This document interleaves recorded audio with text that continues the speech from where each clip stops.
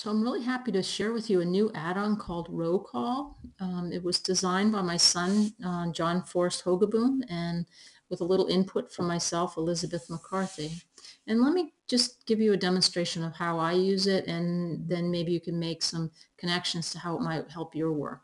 So here I have a sheet, and the sheet is populated by this form, and the form is used for an assessment. And so each week, my students will fill out this grid as a rubric based on this rubric. So again, the standard, the beginning, basic, proficient, for each different criteria for their writing. And so each week we get, the more we use it, again, Robert, and then they put a link to their URL there as well. And we can populate that using another add-on.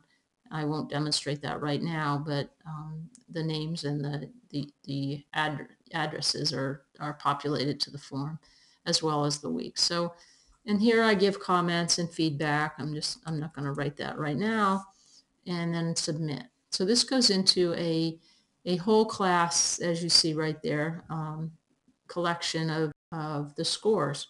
I can look at from the form the summary of responses for my whole class and get a general idea of how they're all doing collectively. But individually, I'd like to be able to pull out their individual scores each week and look at them by name. So to do that, this add-on will help us there. So what I'm going to do, I'm going to go to add-ons and get add-ons.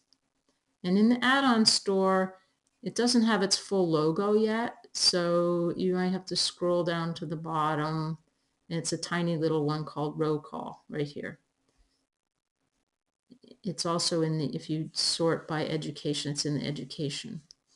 So it's checking, and just like most add-on, it's going to ask you to accept that it's connecting to your drive. And I'm going to hit accept.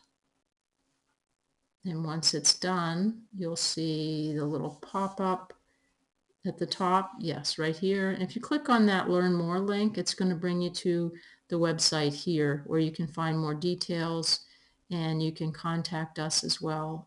There's if you have questions. There's a little form to fill out. So feel free to give us feedback, and if you have any problems, let us know.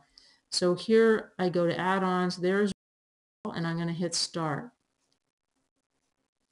Now, as you see, each of my columns has a header, the name, URL, whatever, but also there's the numbers, column A, B, C, or D. Now you could sort it by the headers that you have, but if you don't have headers, you uncheck this and just, it will, the A, B, C, D, whatever will come up. I also have automatically update sheets set and checked because my data is collected through a form. And so I want, every time a form comes in, I want it to populate the individual sheets as well. So I left that checked. But if you're doing edits here on the main form and you've already run it the first time, it's going to be jumpy. So you might want to uncheck it. But for now, if you're feeding it through forms, leave it checked. And so now I'm going to run it. So I'm going to hit sort and update and by name. So that it's sorting and updated by the column name. So it's creating down here, as you see, a new sheet for each of my students that was in that column.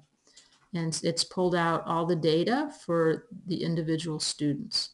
And if I fill out a new form, it's going to actually not only go to the whole form response sheet, but it's going to go to their individual sheet as well. So as you can see, this is a very useful tool for differentiating, look at your individual student work. And if you really think about some of the other add-ons and some formulas that you can use, you can make this even more engaging. I'll probably add another tutorial on using a formula for adding the scores up and using the copy down add-on. So every time a form is submitted, it will add it up as well. And then we could just make a graph for each student on their sheet. That graph could be interactive. You could get the embed code. They could put it on their site, or, you know, there's lots of applications for this in being able to visualize the student work over time. So again, feel free to contact us, and what would be really nice too is to get some feedback. There's a little scoring for each of the add-ons. You can actually give it a rating. So if you would, that would be great if you find this useful. So here we go. Let's see if I can manage to do that. So manage, and maybe it's in help. Yes, view in the store. So if you go to the store, the add-on store and Chrome Web Store, there's a way to, again, if you scroll down,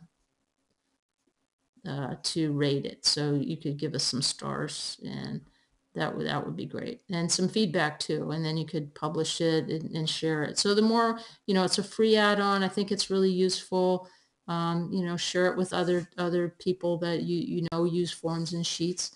And I hope you find it useful. Thank you.